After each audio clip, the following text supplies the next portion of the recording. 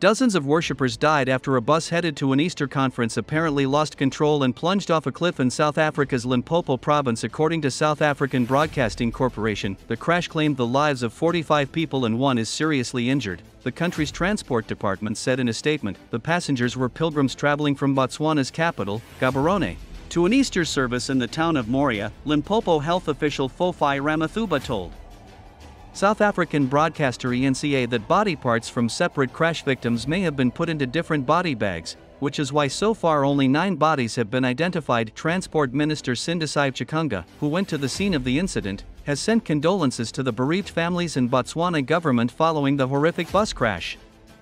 Chikunga says the government will repatriate the bodies. "We want really to extend our heartfelt condolences to the families, but also to the government of Botswana and to the people of Botswana, and as South Africa we will try everything to assist so that they go back to their country and families to be buried with dignity." President Cyril Ramaphosa expressed his condolences to Botswana and to loved ones of the crash victims, a statement from his office said.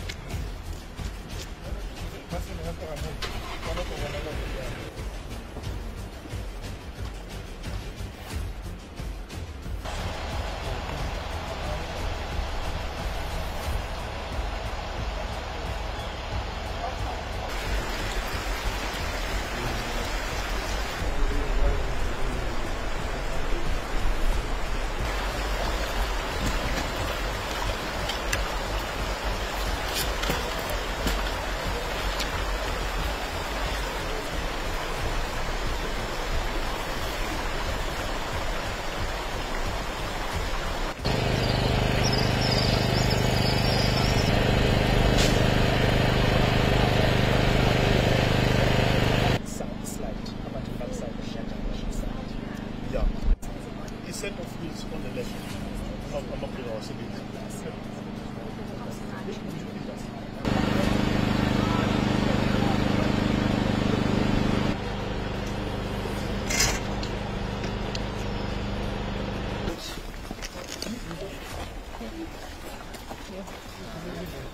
Drones.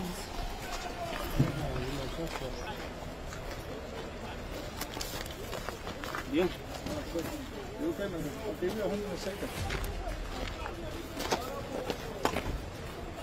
Just have to bring the cruiser down.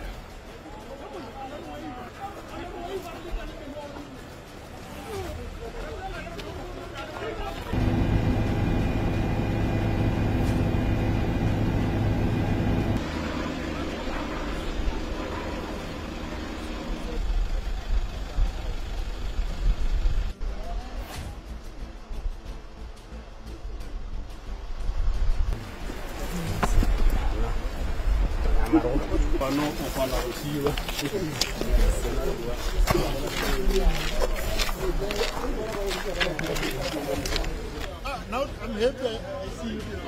I used to see you on eNCA. You're fine, man. You were at NY.